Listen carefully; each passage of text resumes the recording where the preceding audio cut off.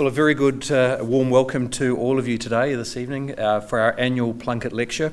My name is Tim Daniel and I'm the Chief Executive Officer of St Vincent's Private Hospital, Sydney.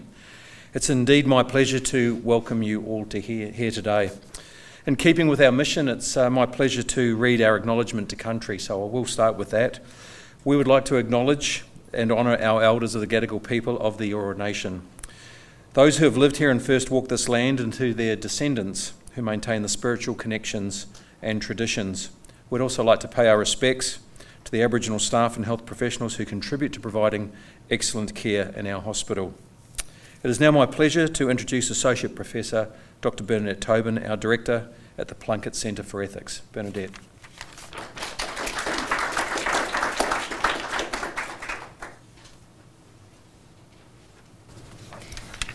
Tim, thank you very much.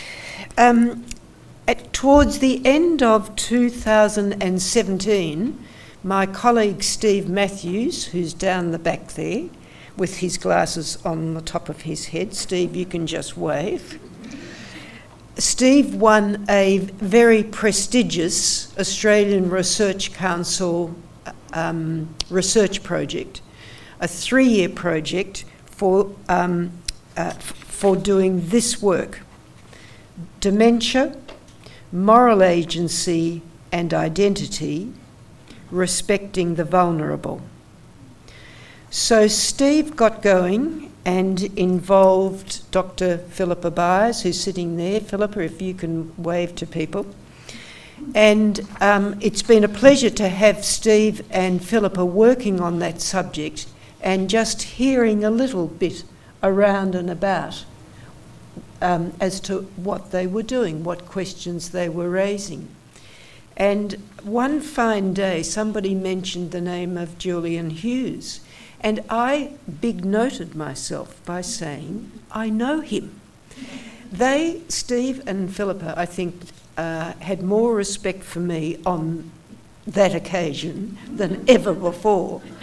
So I said to them, I think we should be inviting Julian out here to give the annual Plunkett Lecture, and so Julian is here. Now, Julian Hughes is an Honorary Professor at the University of Bristol and a Visiting Professor at the Policy, Ethics and Life Sciences Research Centre at the University of Newcastle in the UK. Until recently, he was Professor of Old Age Psychiatry, I'll get this right. He was the Honorary Professor of the Philosophy of Ageing at Newcastle and Professor of Old Age Psychiatry at Bristol. Prior to this, he worked full-time as a consultant in old age psychiatry in the National Health Service in North Tyneside. Now, Julian studied philosophy, politics and economics as an undergraduate at Oxford, and then he gained a PhD at the University of Warwick in philosophy. I asked Julian to tell me the name of his thesis. He said, I've forgotten its name, but it was, he said, he used a critique derived from the philosopher Ludwig Wittgenstein to explore models of thought that are used to understand dementia. Well, having completed medicine at Bristol, Julian then trained in general practice. He served in the RAF as a GP trainee and then as a psychiatrist, and he completed further training back at the NHS in Oxford. He's been elected to a number of very prestigious bodies, including the Royal College of Psychiatrists in 2011, and he's a Fellow of the Royal College of Physicians in Edinburgh. Now, his writings and research focus mainly on philosophical and ethical issues raised in connection with ageing and dementia. He has a lot of articles and 3 single author books: Thinking Through Dementia, Alzheimer's and Other Dementias, and How We Think About Dementia. Julian's been an advisor to the National Institute for Health and Care Excellence assisting in the writing of their guidelines to do with dementia and end-of-life care. He's been appointed an expert advisor for that group's Centre for Clinical Practice, and he's still currently serving on a General Medical Council group, which is something called the Task and Finish group. So if we run out of questions on dementia, we might ask him what they do on a group whose name is Task and Finish. He tells me they're producing new guidance on consent. Well, in 2017, Julian was appointed a member of the Nuffield Council on Bioethics. He'd served on its working party on dementia before that, and then he was appointed the Nuffield Council's deputy chair. He served on that until his term finished in January this year. He's still on the working party, working on the ethical issues in connection with global health emergencies. So, I was about to say he's a Renaissance man, but I'm not quite finished. Julian also plays the flute.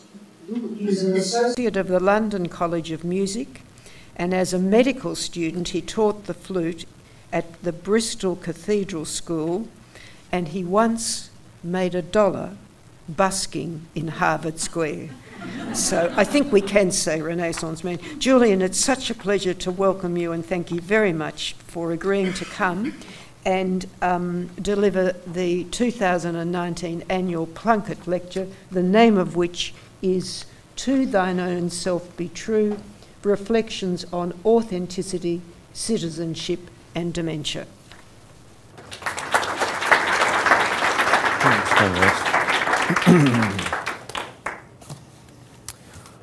Well, ladies and gentlemen, I must first thank my hosts at St. Vincent's and the Australian Catholic University for their tremendous hospitality in getting me here to give the annual Plunkett Lecture.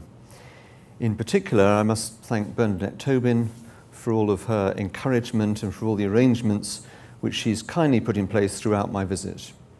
I'm also grateful to Bernadette for her introduction. There is something a little difficult about being so kindly introduced by someone who is so clearly so much more competent and clear thinking than one is, because there's the possibility that the audience would prefer the person making the introduction to continue speaking rather than hand over to the wooden and tedious fellow who follows.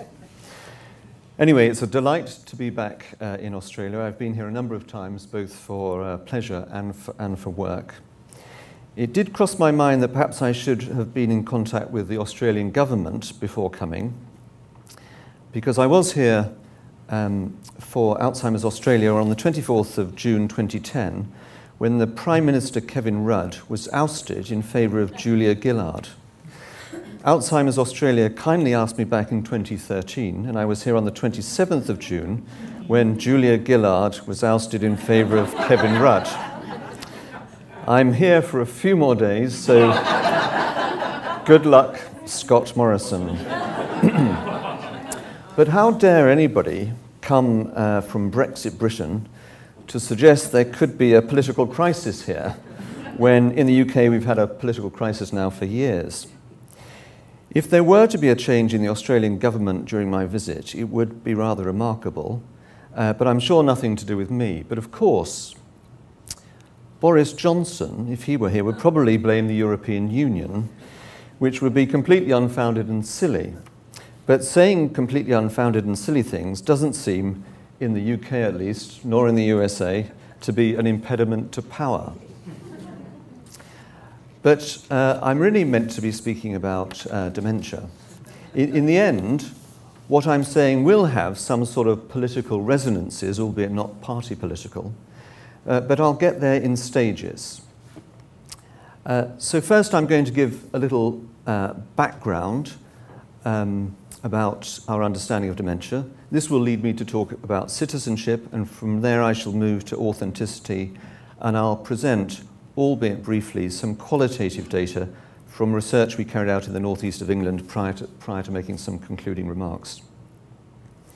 Dementia is not a new phenomenon, although the use of the word dementia has had different meanings over the millennia. At the risk of upsetting medical historians, I'm going to point to Alzheimer's discoveries at the start of the 20th century as a turning point. Tangles and plaques were identified in the brain of Augusta D., a lady with early onset dementia, and the term Alzheimer's disease was coined. And then I'm going to ride roughshod over further historical developments to highlight the work of Sir Martin Roth, who, with colleagues Sir Bernard Tomlinson and Gary Blessed from Newcastle University in England, published in 1970 Observations on the Brains of Demented Old People in the Journal of Neurological Science. A few years later, in 1978, some of the same group, but now featuring Professors Elaine and Robert Perry, published in the British Medical Journal a paper entitled Correlation of Cholinergic Abnormalities with Senile Plaques and Mental Test Scores in Senile Dementia. These papers helped to confirm and establish modern understandings of the neuropathology of the dementias. More than that, the paper by the Perrys paved the way for the development of the cholinesterase inhibitors, which remain the mainstay of drug treatment for people with Alzheimer's disease. By the time I arrived in Newcastle in 1998, it was also recognised under the leadership of Professor Ian McKeith as the major centre for research on dementia with Lewy bodies. Of course, research in old age psychiatry and dementia has also been carried out in other centres around the world, including here in Australia, where there's been a strong tradition of world-leading research. But what I'm pointing towards is a deeply embedded biomedical understanding of dementia. There was and still is a strongly biomedical way to understand the different dementias in terms of brain pathology, genetics, and possible treatments. The progress in neuroimaging has greatly added to some of these understandings. Even psychosocial treatments are evaluated in accordance with scientific paradigms where double-blind, placebo-controlled trials are held up as the acme. All of this biomedical research is to the good. Well, perhaps not all of it, but then lots of research that the world could probably do, but there's lots of research that the world could probably do without. It's just that you can't always tell what might be of benefit. You can't always tell what the effects of research will be. These days, there's always the infamous search for impact. This generally does not include the kindly manner in which a research participant has been treated by the researchers. Someone showing an interest in you, trying to help, treating you like a human being, all these things count. Similarly, a young researcher may acquire the habit of curiosity, may learn from the focus of a particular project to look at people in a certain way and take interest in facets of the person that might otherwise be overlooked. But these things might happen in a piece of research that changes very little, that hardly sees the light of day.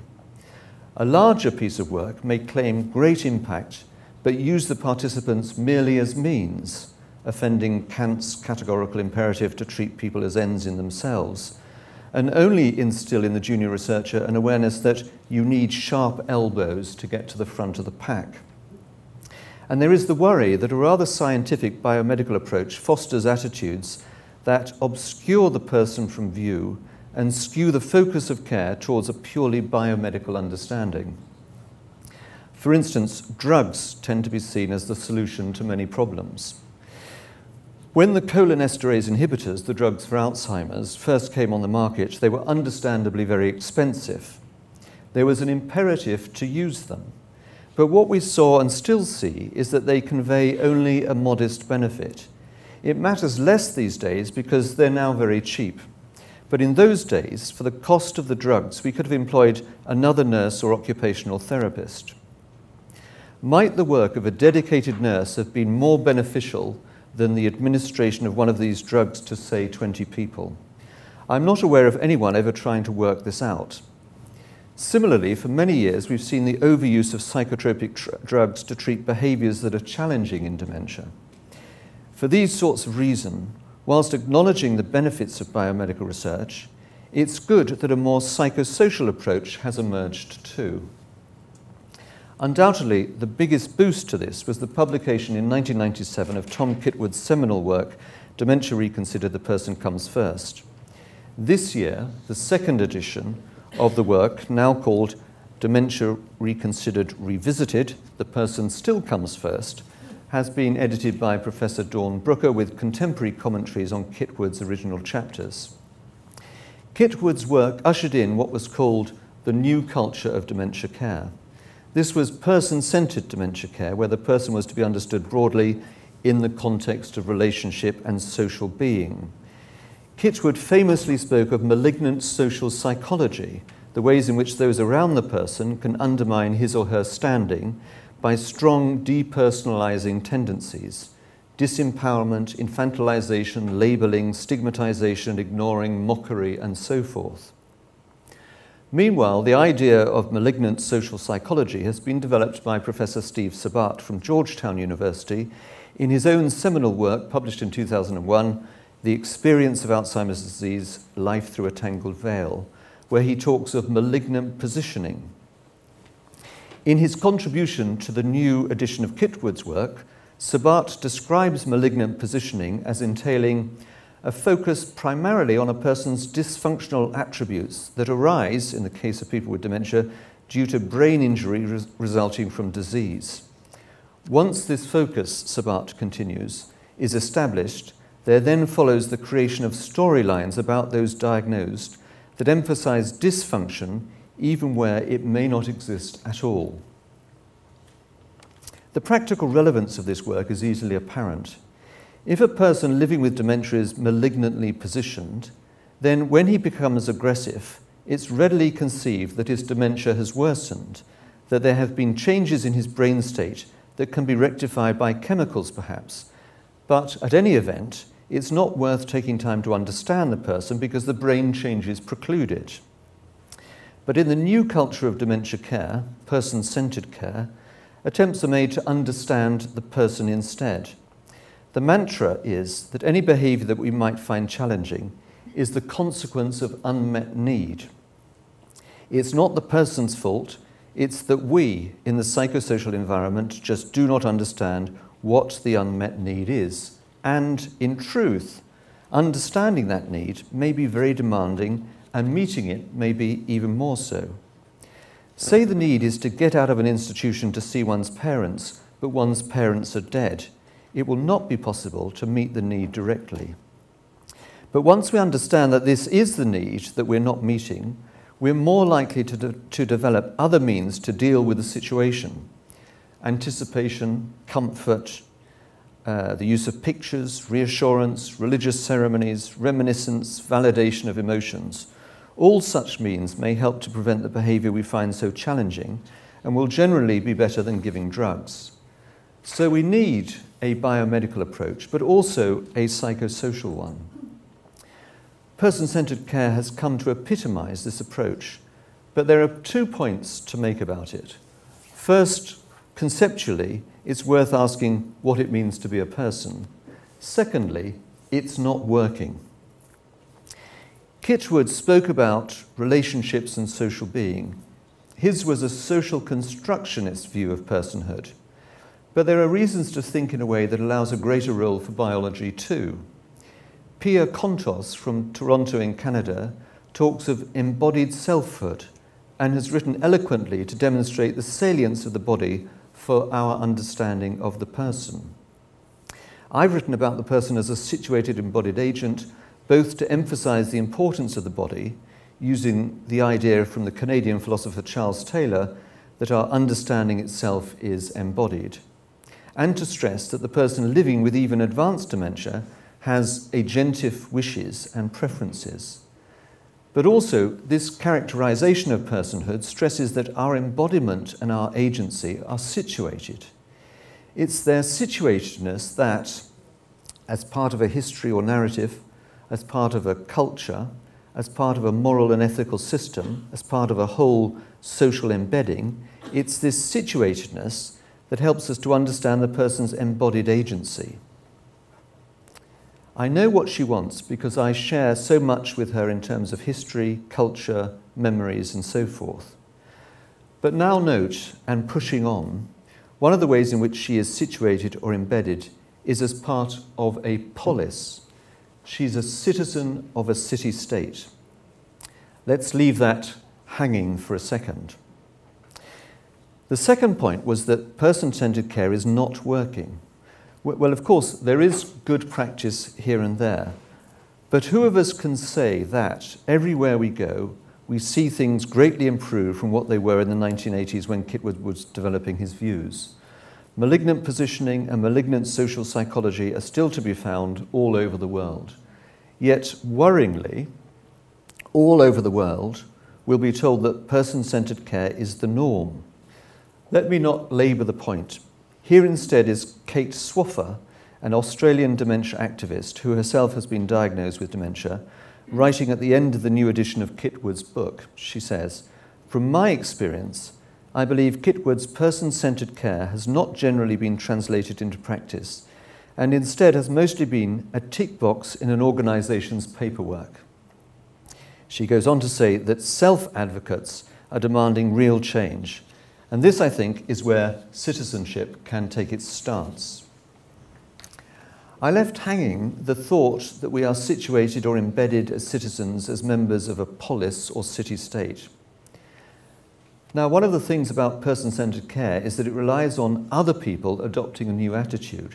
Citizenship is, amongst other things, about people with dementia standing up themselves and demanding their rights.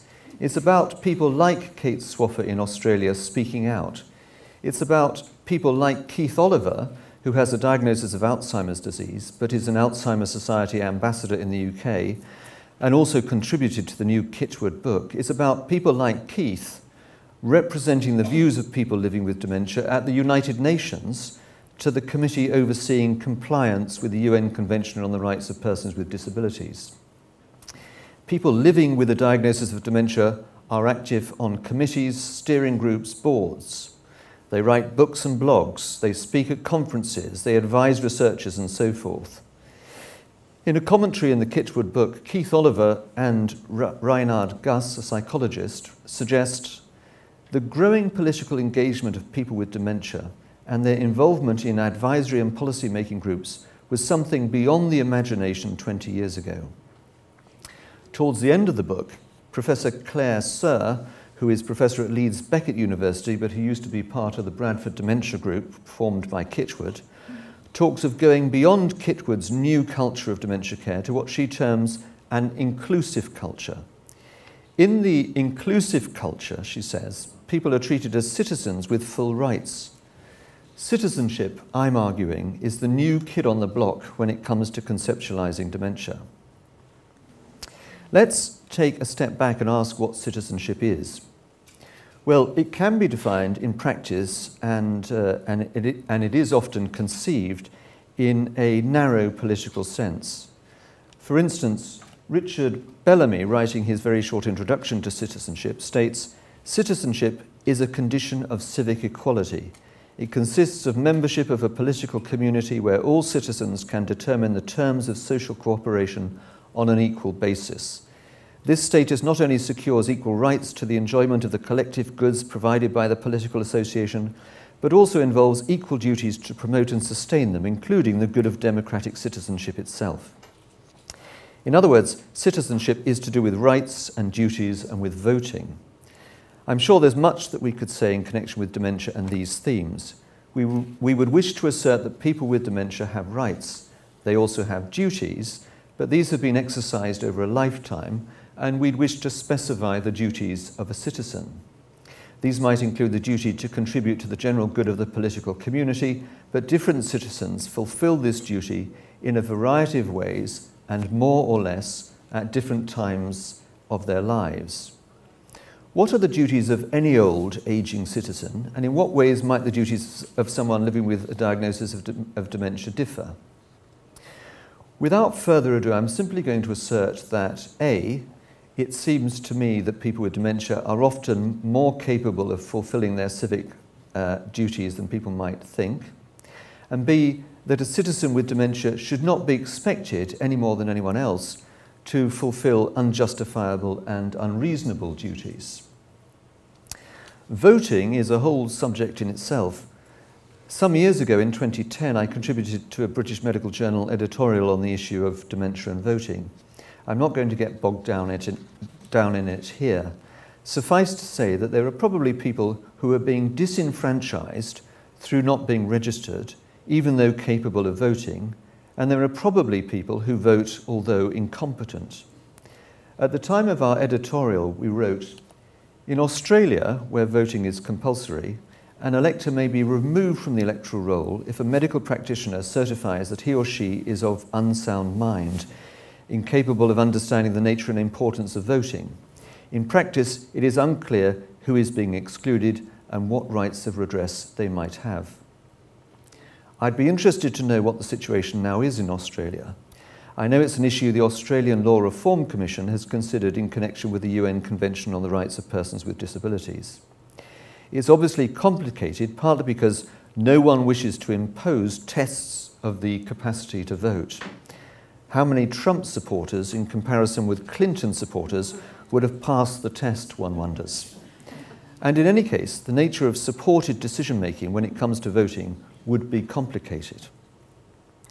And yet, when we talk about citizenship, we need not have such a narrow political version of it in mind. More pertinent to people with dementia is the idea of social citizenship. In an important book entitled Broadening the Dementia Debate Towards Social Citizenship, Ruth Bartlett and Deborah O'Connor have defined social citizenship as a relationship, practice, or status in which a person with dementia is entitled to experience freedom from discrimination and to have opportunities to grow and participate in life to the fullest extent possible. It involves justice, recognition of social positions, and the upholding of personhood rights and a fluid degree of responsibility for shaping events at a personal and societal level. Political citizenship, one might say, involves voting rights and duties, whilst social citizenship involves rights, personhood, and relationships. The issue of rights seems central. In an important paper published online in the journal Dementia in 2017, but in print this year, entitled Rights in Mind, Thinking Differently About Dementia and Disability, Tom Shakespeare, Hannah Zelig, and Peter Mittler concluded that a relational model of dementia lays the basis for a human rights approach to the condition based on collaborative partnerships between people with dementia and people from other disability communities. The disability rights movement, which Tom Shakespeare has contributed to and critiqued over many years, presents a paradigm for dementia. Nothing about us without us has been their rallying cry, which has now been firmly adopted by people who live with a diagnosis of dementia. Shakespeare and his colleagues argue that it is vital to situate the individual experience of dementia in the broader social context.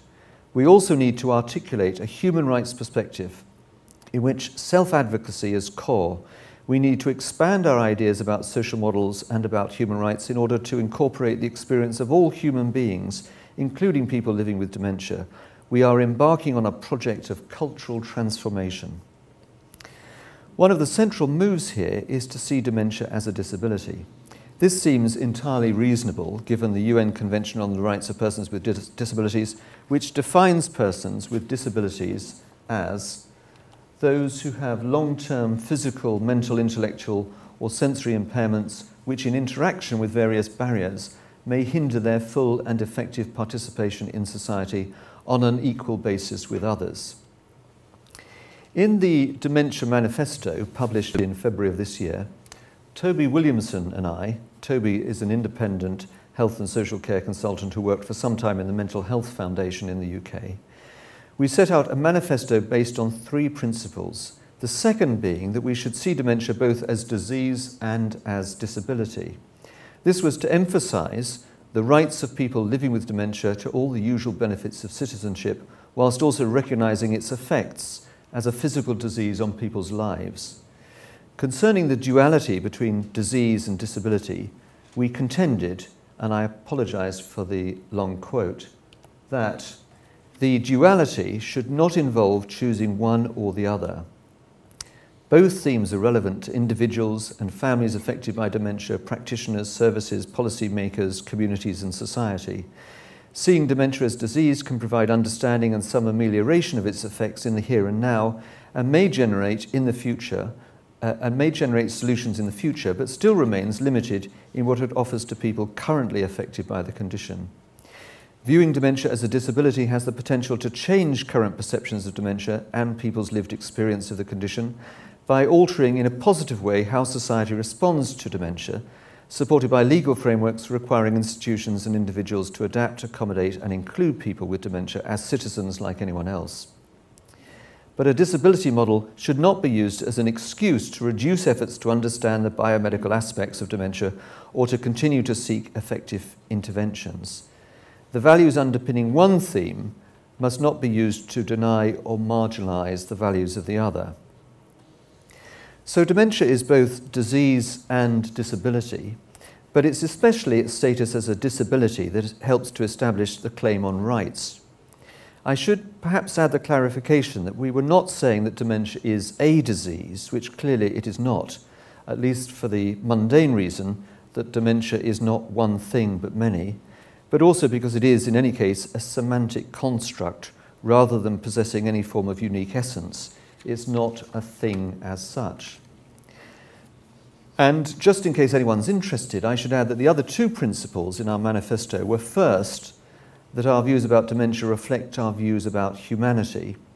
We said dementia is a unique touchstone for understanding disease and disability, self-identity, aspects of the human condition such as aging and mortality, a person's place in society, and how we live together as people, families and communities.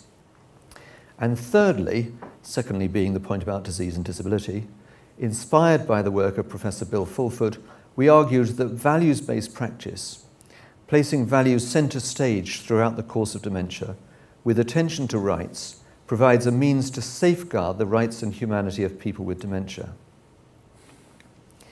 In a moving peroration with which we'd agree, Tom Shakespeare and his colleagues concluded their article on dementia and disability rights thus: as a society, if we can assimilate and acknowledge all that dementia implies and the diverse ways in which people with dementia want to live, then we will also have a more profound understanding of life and all that it entails, not just decay, loss, transience and difficulty, but also joy, love and friendship.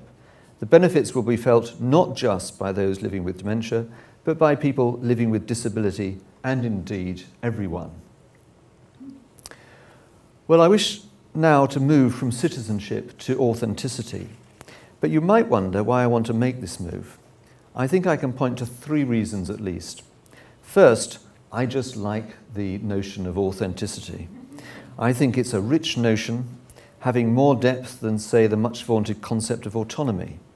So, however important the principle of respect for autonomy might be, when we're thinking about the agentive characteristics of citizens, my hunch is that authenticity is relevant. Secondly, there are good reasons to link authenticity with aging. I've written elsewhere about why I think the notion of authentic aging might be a good one, and a better one than the very popular notions in the medical literature of successful or active aging. I don't like those ideas because actually, according to the criteria for successful aging, and partly because we can't always remain active, we're bound to fail if it's a requirement of good aging that we should be successful. Whereas we can be authentic with or without disabilities and illnesses, and even as we die. Dr. Hannah Lacoule from the University of Utrecht has written an excellent paper, Aging and the Ethics of Authenticity, in the Gerontologist, which was published in 2017, in which she presents compelling reasons to think that authenticity should be used in the socio-cultural narratives which surround aging. She says, authenticity discourse is argued to be capable of, on the one hand, acknowledging the positive potentials of growth and development that later life may harbour, while on the other providing support for recognising and integrating the inevitable existential vulnerability and finitude that old age also confronts us with.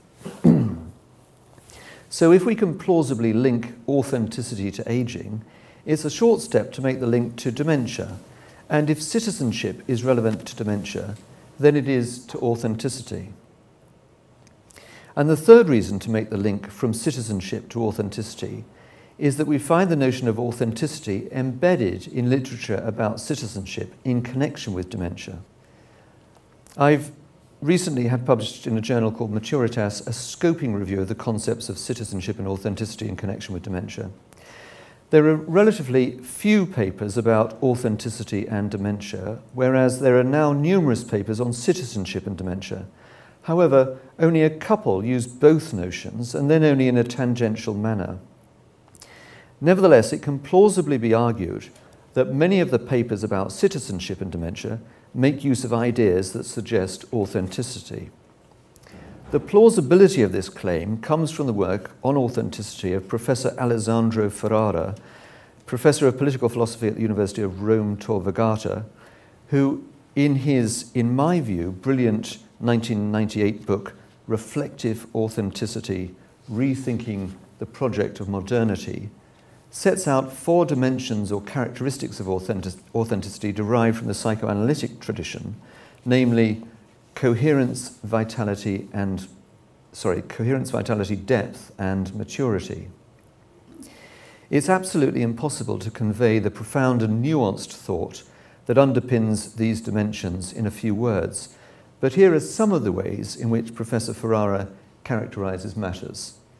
Coherence is the possibility of summing up the modifications undergone by an identity during the lifetime of its bearer in the form of a narrative.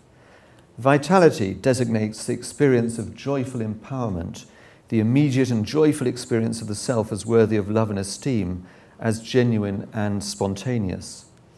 Depth suggests self-knowledge or self-reflection as well as the capacity to be alone. Maturity is the capacity to maintain a certain congruence between our ideal self and the actual potentials of our real self. It's also to show an ironic acceptance of one's finitude. It was these 4 dimensions that were everywhere in evidence in the papers on citizenship and dementia that I scoped in my review. For instance, a number of studies pointed to the idea of narrative coherence. Professor Clive Baldwin's work, from his base in St. Thomas University in Canada, has stressed the importance of integrating narrative and citizenship to link the personal and the political. Ruth Bartlett, one of the authors of the important book on social citizenship I mentioned before, has written about how campaigning for social change can be energizing for citizens and for their sense of individual identity. Her paper suggests a sense of vitality, that you can become the person you want to be. Pia Kontos, whom I mentioned in connection with the idea of embodied selfhood, has more recently written with colleagues about relational citizenship and conveyed the dimensions of vitality, depth, and maturity. I'm not going to go into the relevant papers in any detail here, but suffice to say that in promoting the need for a sense of citizenship in dementia, they also promote the possibility that people living with this diagnosis can be true to themselves, and that, of course, is the nub of authenticity. So it seems plausible that talk of citizenship and dementia links with talk of authenticity and dementia. I now wish to focus on authenticity, but for the sake of intellectual honesty, it's worth noting that there is a possible argument that these 2 notions oppose each other. It may be that the ability to be authentic is impaired by the demands of citizenship. Being a good citizen might pose a threat to the dimensions of authenticity. To be honest, this possibility does appear in the literature, but invariably it appears as a possible threat, but not as a reality. Where people with dementia are being, or being encouraged to be, good citizens, especially where this entails social citizenship, the result is invariably a display of narrative coherence, a sense of joyful vitality, psychological depth, and mature acceptance. The self is not swallowed up by citizenship.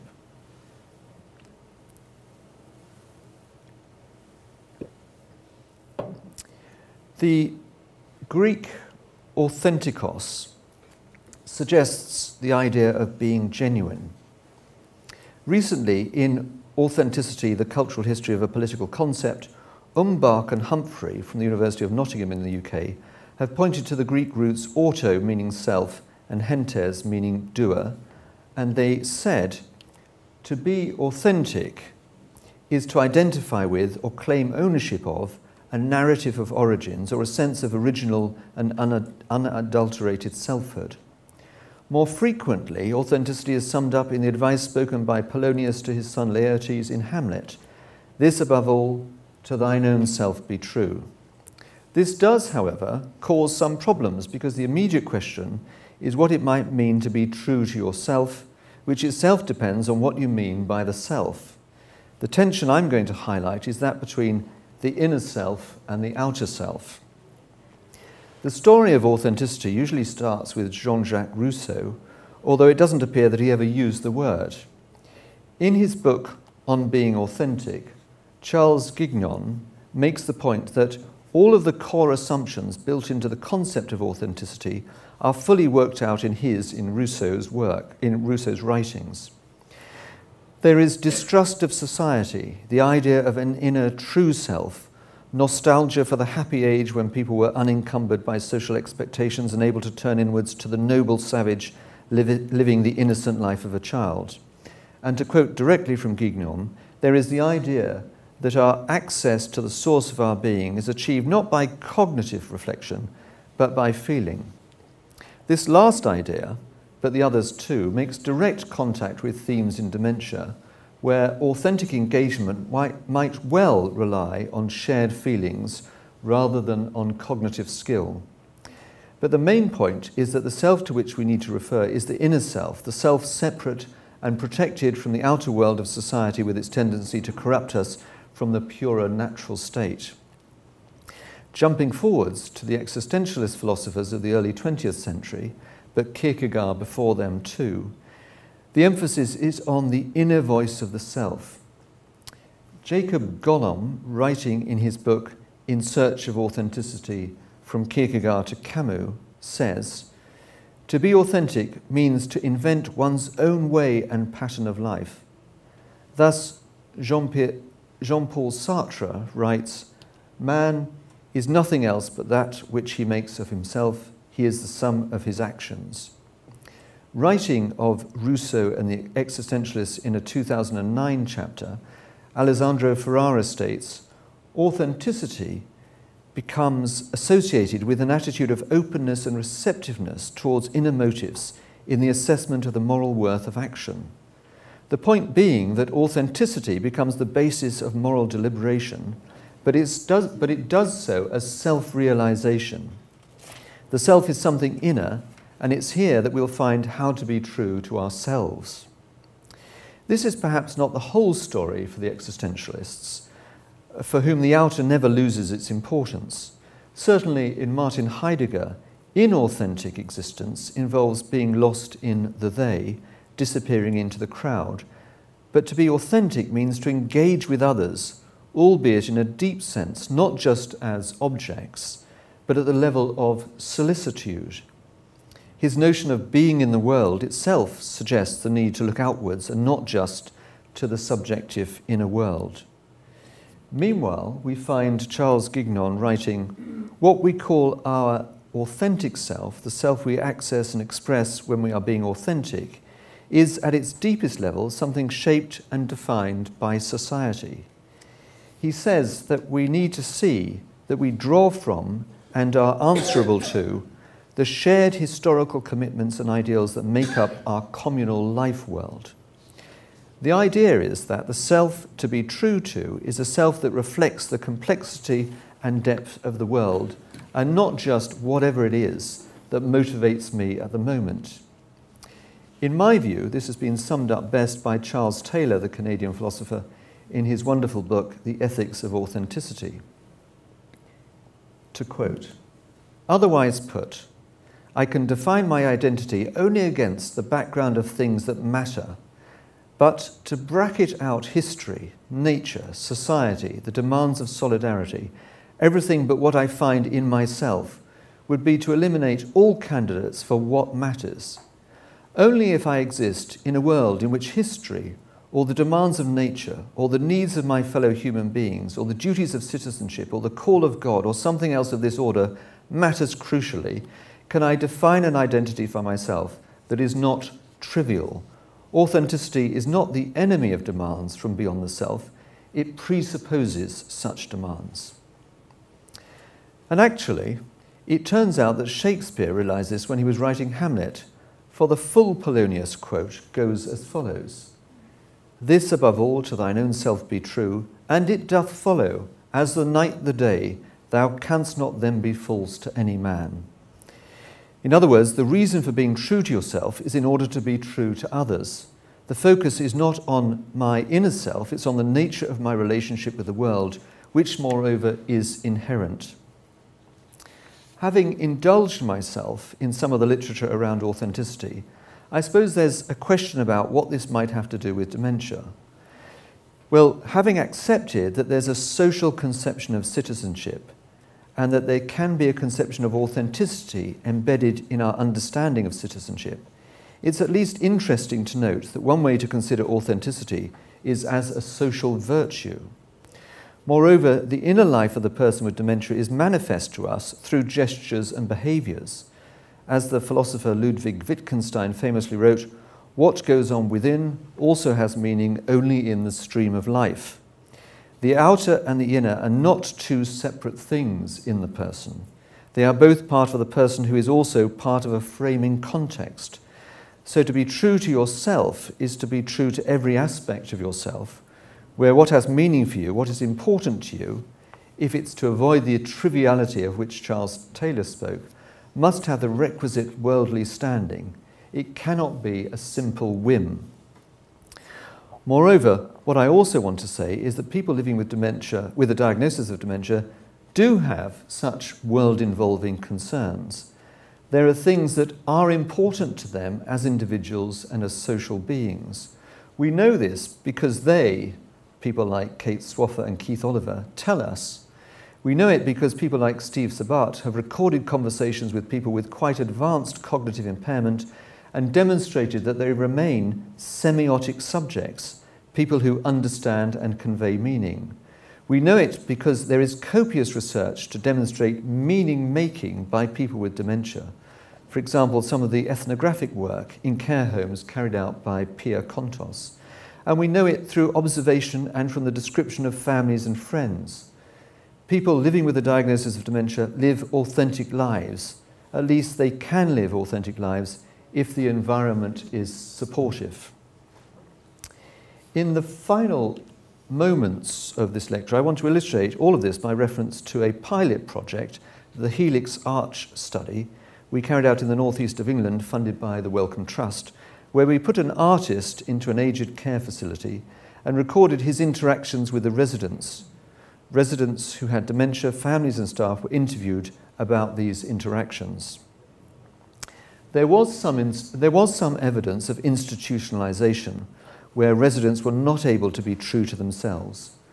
For example, knitting is not allowed in the absence of care staff for health and safety reasons, and meals are regimented.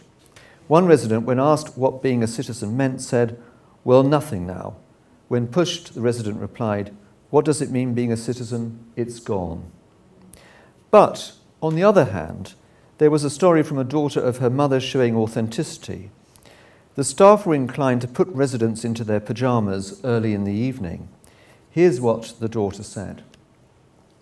"So I think one day, when they were trying to say, 'Let's put you in your pyjamas,' and she said, 'My son will be coming. He'll think I'm senile if I'm in my pyjamas.'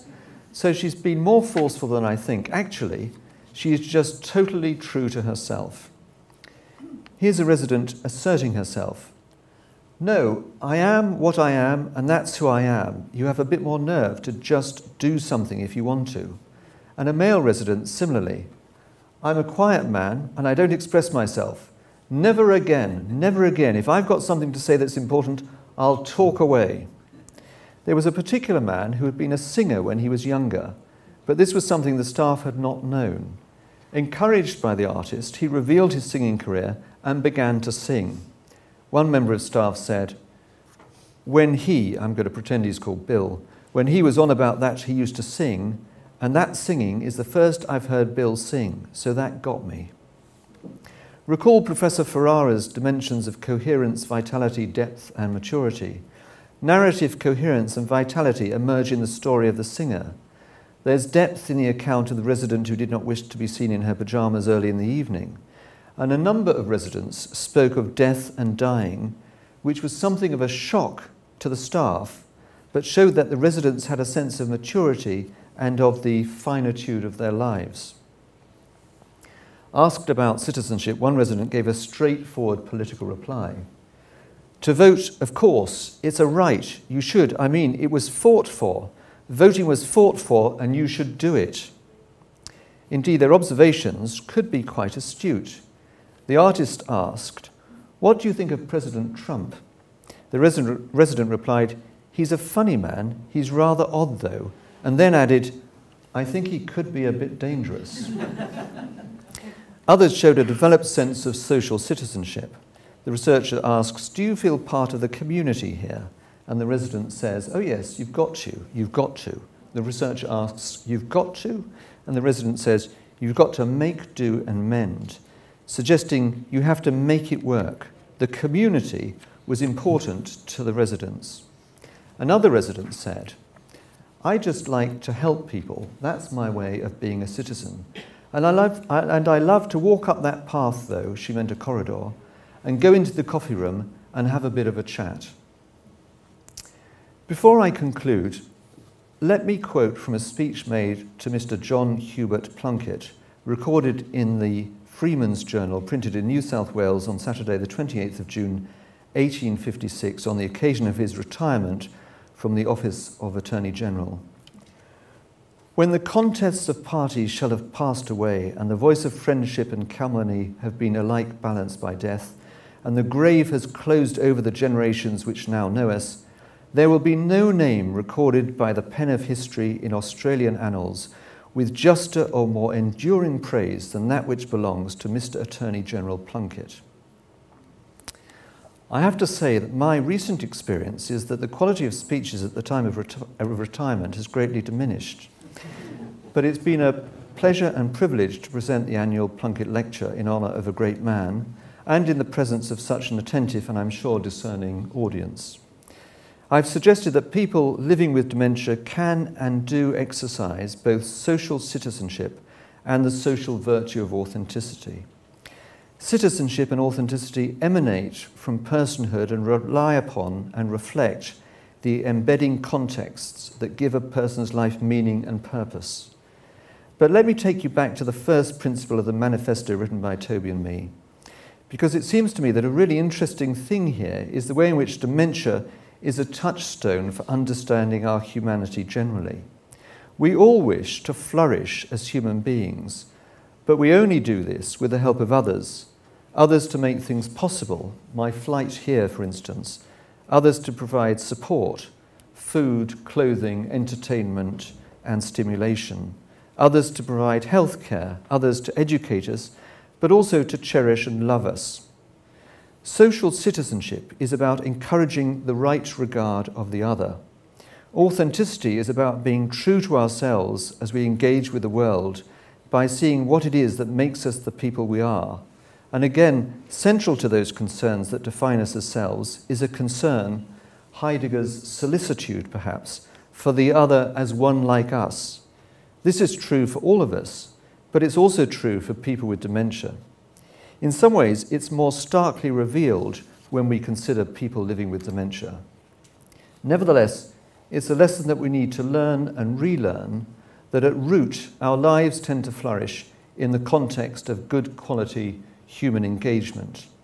Let me end with a reflection from a member of staff in the facility in which we undertook our research.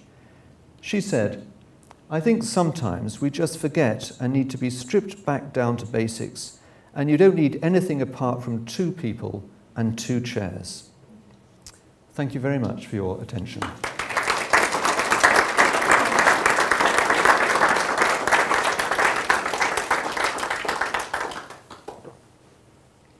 Well, Julian, thank you very much indeed for such a lovely such a lovely romp through an enormous amount of medicine and psychiatry and philosophy and our reflections on our responsibilities towards people with dementia. It's just been terrific. So we have now we have some time for discussion. So who would like to kick us off? Yes. Thank you very much for a stimulating lecture today. You raised the issue about patient-centred care, and it's a tick box on a checklist. I probably would say yes, that is my experience when I go to visit either relatives or friends in residential aged care facilities. But I suppose if we think about a values-based practice, or we think about trying to treat people with dementia, accepting authenticity as the basis of that, how would we transform the way we deliver care in residential aged care facilities? What do you see would be transformed? Well, that's a very good question, and I'm probably going to duck the question on the grounds that it's probably just too difficult to answer. But also I think that there's something about the notion of authenticity that actually, so I've banged on about authenticity, but actually it's quite difficult ever to say for sure that someone else is being authentic, and it's even difficult to say of yourself that you're being authentic. We kind of don't really know, so it's a virtue to which we aspire, and sometimes perhaps we're more authentic than other times. So to come back to your question, I mean, I think what it requires is for everybody involved to be authentic. But then the question, of course, is, well, you know, what does that mean? And so I've said lots of words about what philosophers have said that means, but how do we kind of your question, in a way, is how do we transpose those into reality? Maybe the only way is the rather slow way of doing things by experience and by teaching, not by, as it were, tick boxes, not by sitting people down and giving them lists of things they've got to do, but by mirroring, by people seeing good practice. Now, I know that in my career, I've often, I've often seen bad practice, but I've often seen people who are just fantastic at engaging with people, at helping to settle them down and so forth, at helping, and I remember distinctly at one point, I used to be consultant for a unit which looked after people with really advanced dementia who all had behaviour that was challenging. And I remember being in the corridor and a man came up to me and was talking to me. I couldn't really understand what he was saying, and he was getting agitated. And then one of my nursing colleagues just came up and in a very skillful way just kind of distracted him and things settled. So it's hard to kind of legislate about that. It's hard to kind of put that down in guidance. But I mean, it does mean some very, it does require very basic things, doesn't it? It requires listening to people, being attentive. In a way, it requires, I suppose, the old distinction between doing to and being with. It requires more sort of being with. It requires that you're not so task-orientated and so on. I realise that all of these things I'm saying are inadequate answers to your question, because it would be lovely if we could just say, oh, well, to be authentic, you should do the following 6 things. I could put them up on my PowerPoint, and we could go around the world teaching people the 6 things to do, and then everything would be hunky-dory. But sadly, I don't think it's like that. I think it's a kind of deeper instinct, really. I mean, if we're calling authenticity a virtue, then it's a sort of inner disposition. I mean, it's an inner disposition with some kind of outer aspects to it too. But it's something that we have to kind of learn, and we don't just learn by didactic teaching, I guess. Thank you very much. That was a very wonderful lecture, and thank you for your books too, which I've read and enjoyed and got a lot out of. Thanks very much. I'm just interested in what you perceive to be the tensions between truth-telling in dementia and authenticity. The tensions or the attributes of those. Given, for example, if someone with dementia thinks that their husband is still alive and the person cares, the family member, agrees or disagrees or works in what way with that? Yeah. No, thank you very much. I think that's a good question. You've slightly thrown me because there's going to be a seminar about truth-telling and dementia in a day or two. So this requires me to remember what I'm going to say in a day or two. But yeah, let's see. So I think that is a sort of a good example. But in a way, I'm going to come back a little bit to the answer I've just given, because those situations when someone is requiring a person with dementia is requiring an honest answer, but it's just kind of too difficult for the person they're talking to give them the honest answer. Those are difficult situations, and I suppose if we could be authentic at those moments, it would be helpful. But of course, that again depends on what is it to be authentic. In my view, but this is where we do get into some of the complexities to do with truth-telling and lying and what all that means. But in my view, I don't think that professionals should be lying to people with dementia. I just don't think they should. But I think that you can still have a sort of an authentic response to the person, because, for instance, it may be that the thing you should be doing is picking up the emotion behind the question and then working with that. So that might be an authentic response. So you haven't told a lie, you've acknowledged that you can see that the person is upset and you're going to do something about them feeling upset. So I think that is a kind of better, more, to me that feels more authentic than telling a sort of downright lie to someone. But there are people, of course, who disagree.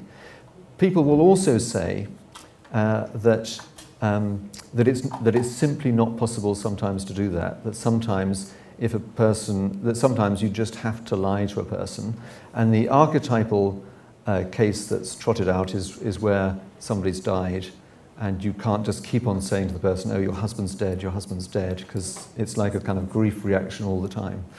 Well, I wonder about that. I won't go into examples to the contrary that I've seen, but I have seen examples to the contrary.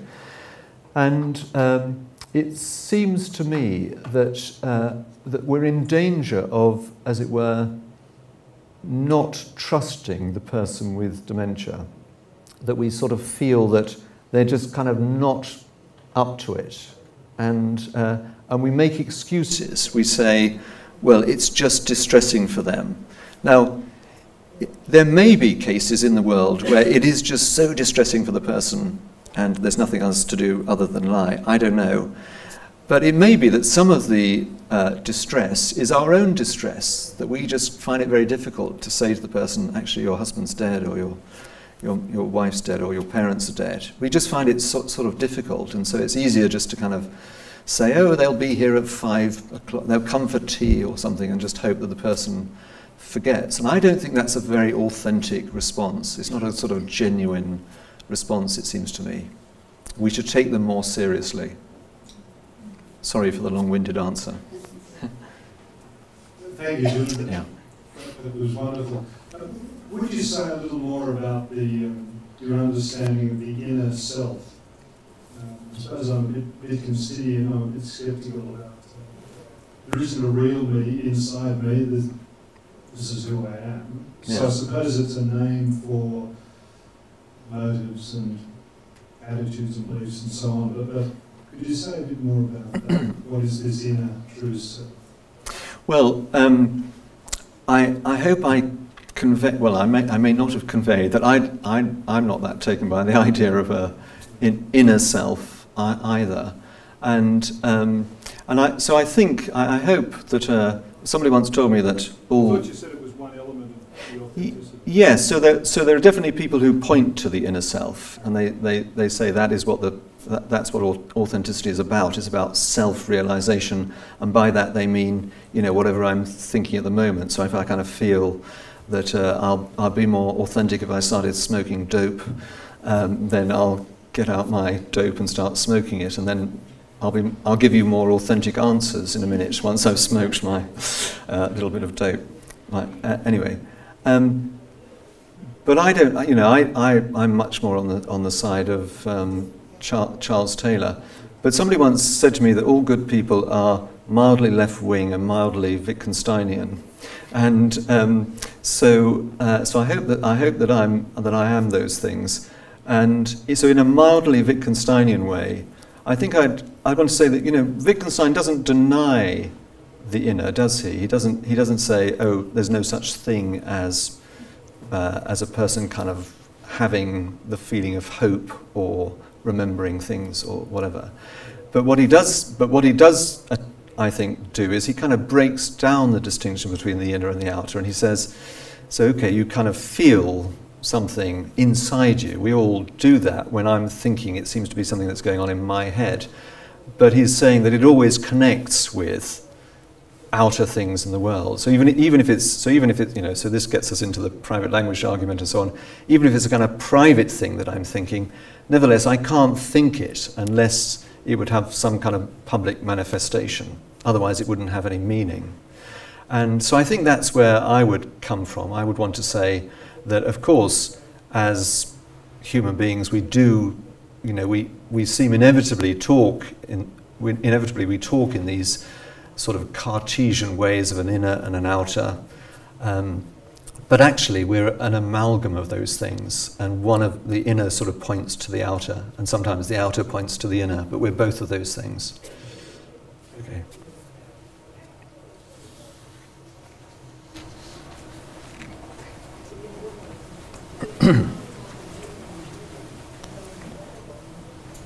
Thank you for a very interesting address. I was interested in how you linked narrative cohesion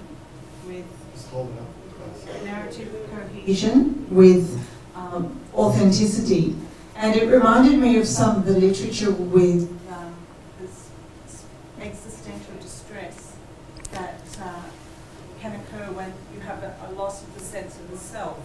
And I wondered if you'd seen anything like that in dementia patients, with the impending losses of dementia suddenly being realised by the patient if a process like that occurs. Well, I wouldn't want to kind of generalise or whatever, but I'm sure. Well, I know that you're right that people can become very distressed because of what they're experiencing and because of their awareness of what they're experiencing, and that can make them really quite agitated and so on.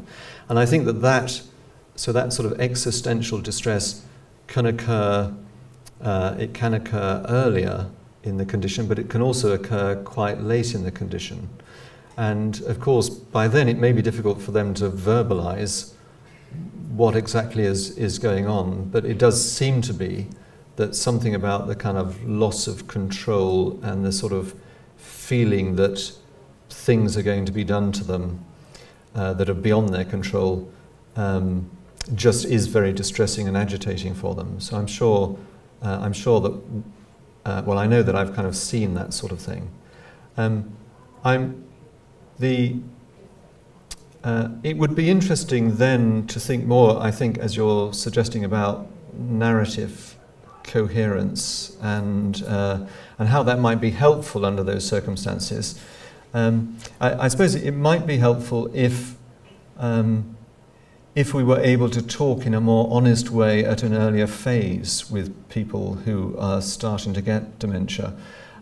So, you know, on the one hand, on a kind of simplistic level, there's just advanced care planning, and there's all the kind of problems of doing that early enough in the condition in a sort of practical way. But you know, it's difficult even to do that. So it's difficult, as you'll know, it's sort of difficult even to get people to write powers of attorney and so forth at an early enough point when they still have the capacity to do that. It's even more difficult to sit down and start to talk to them in a slightly sort of deeper way about these kind of existentialist feelings. I think it was striking that the artist who we put into the care home, a very nice American chap called Jordan Baseman, he was quite struck by how many of the people he spoke to in the care home, and they all had cognitive impairment and dementia, how many of them talked about death and dying, and then how shocked the staff were. And actually the staff were quite upset by that. But Jordan said, well, it's the natural thing for them to talk about, really. And it's sort of amazing that nobody has talked about it. So I think your question points to a variety of things that we need to think about and take more seriously. I'm not sure if I fully answered it, though. But thanks, Julian. For a number of years, I was Director of Human Resources at a very large aged care provider. We had a big philosophical commitment to person-centred care. We spent a lot of time talking about, well, what does that really mean? It's kind of revolutionary and so on. Yeah. We'd have these conversations about, well, if we really meant it though, we would do this and we would do that and we would do the other. But of course we can't, because that takes more staff and that takes more money and we just can't afford it. Yeah. And there was a fair bit of truth to that. But the thing that was most striking about it all was within the context of that conversation, real life down in the facilities, there was a proportion of care workers and RMs who did actually do person-centred care, face-to-face, one-on-one, regardless of the resourcing constraints. They actually did it. Yeah. And everyone knew it. The problem was you can't recruit for it. Yeah. Because, you can't, it's not the kind of thing that you know what it looks like in advance of seeing it actually happen. Yes. It's very hard to set up a kind of staffing model around that, really hard. I haven't seen it done, and we've got a Royal Commission into Ageing and they're not talking about it. They're talking about more money, which I think is just going to run... More money is good, but it's more of the same, just like before, only more so. So, it just comes back to the first question that was asked. I'm not quite sure how we do that, but it seems to get to something like individual character. And whether there are enough people in our society to meet that need is a further question, of course, but that's just my thought about that. It's a very difficult issue. Yeah, no, thanks for that, Damien. I think you're absolutely right. It is something to do with character, and so whilst you can go around care facilities and make critical comments about them, you can also be quite struck by and surprised when you suddenly come across somebody doing something kind of wonderful. And but as you say, if it were possible just to recruit the wonderful people, then everybody would. But you can't always tell, and you couldn't you couldn't always tell from, as it were. I'm in danger of saying something that's not good here, but you couldn't kind of tell by just looking at the person. You might, oneself might make a sort of judgment about somebody and decide that they look a little bit rough or something, that the care worker seems a bit rough. But then the next minute you see that care worker, I can think of somebody in a care home who came into a room with me seeing a lady who was very severely ill with her dementia, sort of in bed, and she was then immediately kind of started doing the lady's hair. And I did then see this same care worker on other occasions, and there was no sense in which she was doing this to impress me. It was utter it was just immediate from her, that she just immediately started saying very kind of loving things to this lady and making her look better and so forth. So you can't tell by just looking. Equally, you can find somebody who looks like a good, upright citizen, and it turns out they're abusing people. But so. Yeah, I'm wondering if you could suggest any other word for authentic. And the reason I'm asking that is that the so-called progressive values crowd, they're using authenticity, but using it in the way that you say is not appropriate, and I agree with you. Authenticity is when you can do what you want. Autonomy is the controlling value. And I think it's going to be difficult to separate those two things unless we've got two different terms. Is there anything else like integral or something that we could get more of the concept that there's some, I would say, some truths underlying human flourishing, and those truths have to be respected, which of course is a conservative position and rejected by the progressive valued people. Well, I'm not sure that off the top of my head I can come up with a better word. I mean, words like integrity, might capture some of it, and there may be other words like that. But I'm not sure that there's a word which really captures exactly what we're talking about. You told me that you'd met Charles Taylor. He was your colleague, yeah. So I'm tempted to try to remember a quote from him, again from the Ethics of Authenticity, where he says that we should actually be, we should be having arguments about what authenticity means. So maybe that's the response to you, that actually, okay, people are giving it this other spin, but we need to kind of fight back against that and make them see that there's a kind of broader, better notion of authenticity. Maybe that's all we can do. Yeah. Thanks, though. Thanks. Picking up on that idea, I was interested in what you were saying about authenticity and citizenship. And most of it seemed to cluster around things that people do, agency-driven things. I was wondering if I'd be interested in hearing what you had to say about authenticity, citizenship, and the loss of those capacities. What it is to be authentic, what it is to be a citizen, when you're not able to exercise that kind of communal agency in demonstrable ways. Well, that is going to occur, isn't it? Yeah. But I guess my response is a slightly kind of bullish response, and to say, well, actually, that's going to occur for all of us at some point, isn't it? And so the reason for pushing the line that I'm pushing is because I don't want anybody to see people with dementia as losing their agentive powers before they have. And I want to take that, quite a long way, really, so that even people who are by now not responding, just lying in bed, that we still need to recognise that they may have some sort of agency, that they may still be able to communicate with us in some sort of a way.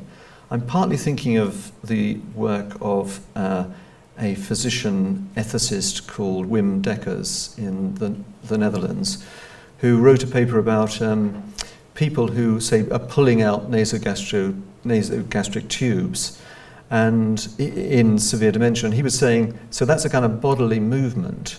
And you might just think of it as just that, as just a kind of reflex that they don't like things going up their nose or something. But he said, no, it's the body has kind of meaning in it, and so these bodily movements are also showing us something about this person, and we need to take them seriously. I'm not suggesting that you wouldn't agree with that, so what I'm saying is that, so there will, presumably they would become point at which even that person with really severe dementia who's putting out tubes and stuff eventually stops doing all of that and is then just kind of lying there kind of doing nothing.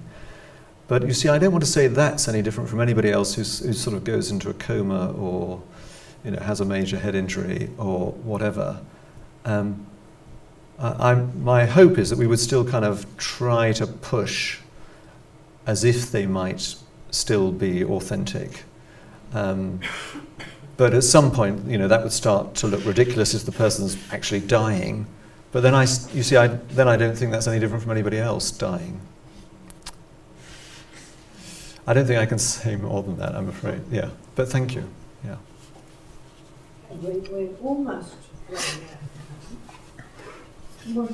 Very good.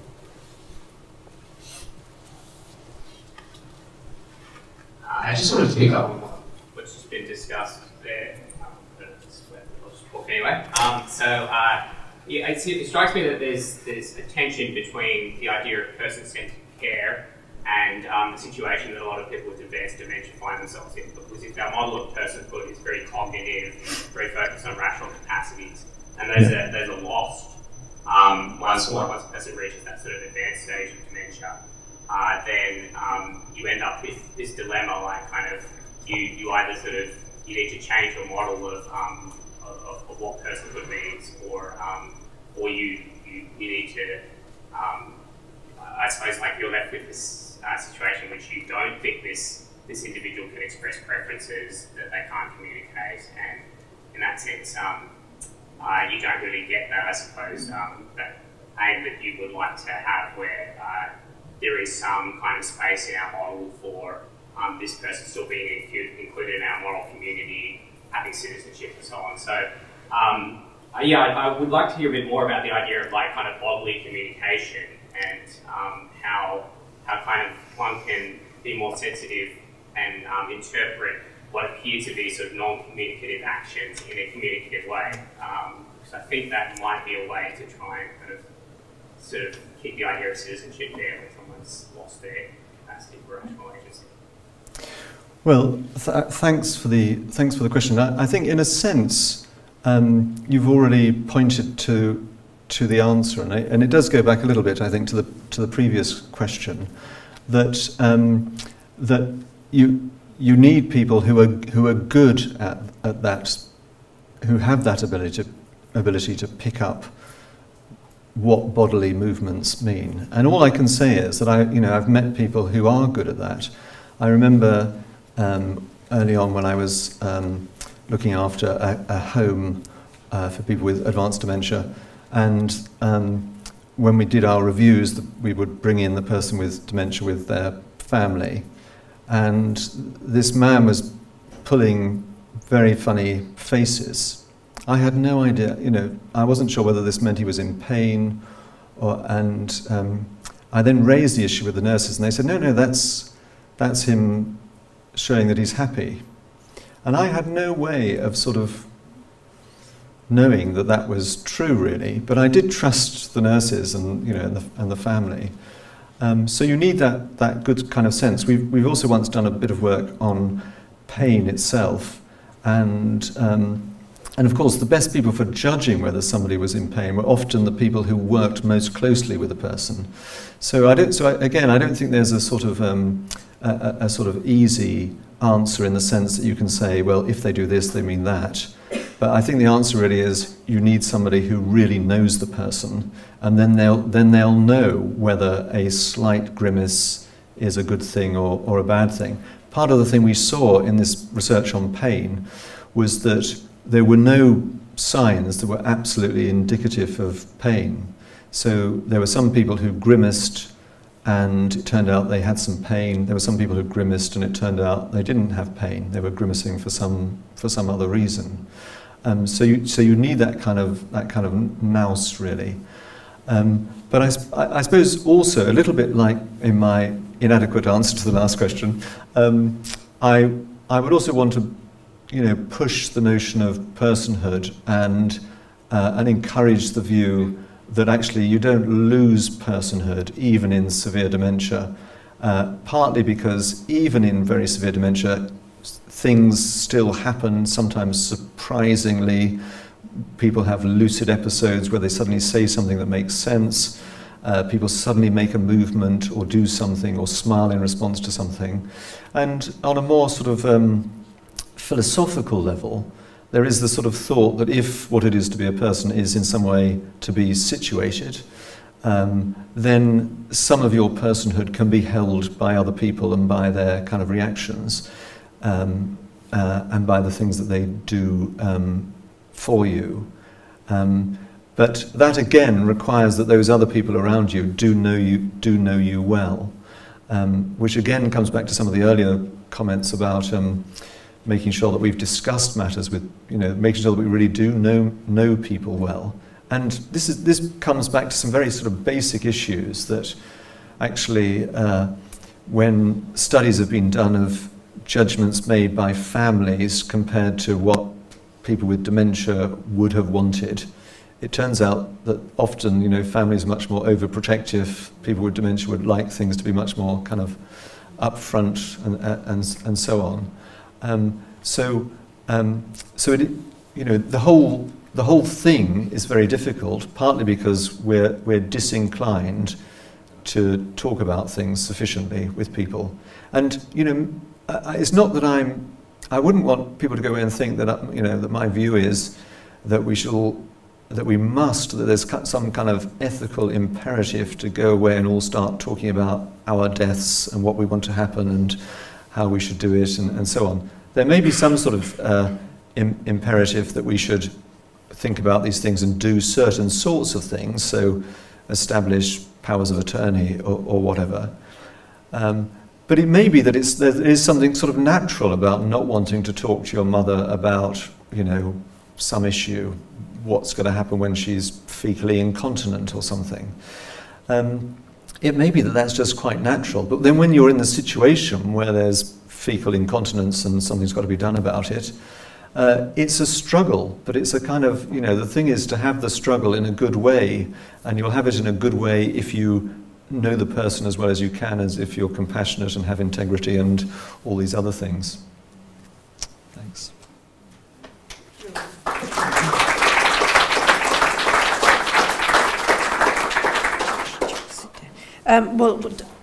Two lovely, tantalising notions just at the very end. One being that our personhood is held, in part at least, by others. And then the other, I should never say two, because if I say two, I'm guaranteed to forget the second. So I'll let it go.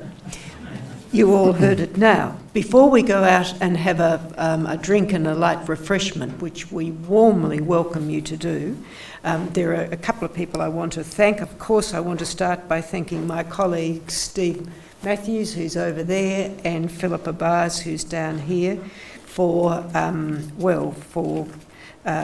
the work we do together, and they're being marvellous colleagues, but all for the technical and practical help that they have given.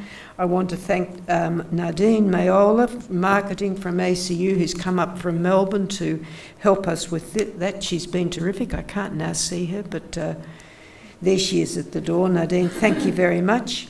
I want to thank Deborah Stone, the communications person at Australian Catholic University, who's organised a host of media events for Julian, primarily on the ABC. And that's just terrific for other Aussies to get to hear Julian. And there is already up on the web, I understand, a lovely discussion that Julian had yesterday with Miff Warhurst and Bertie Blackman, the daughter of the artist Charles Blackman. So that's a lovely...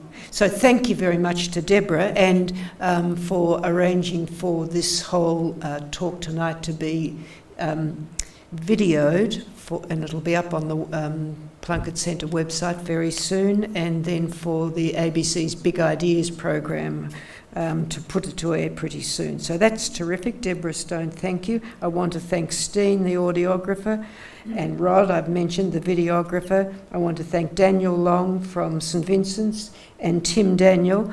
But most of all, no, not quite, very much. I want to thank Pip Wilson, who's sitting with us here today. Pip joined us about this time last year, and within about a second of becoming the admin assistant at the Plunkett Centre, she had to organise last year's.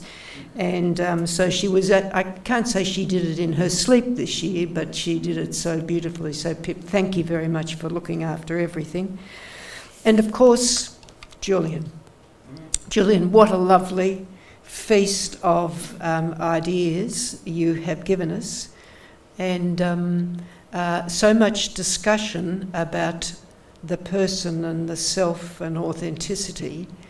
It would have been completely different have we heard what we heard tonight from someone who didn't come across to each of us as such an impressive and wonderful man. So Julian, so everybody, I ask you now to join me in thanking Professor Julian Hughes.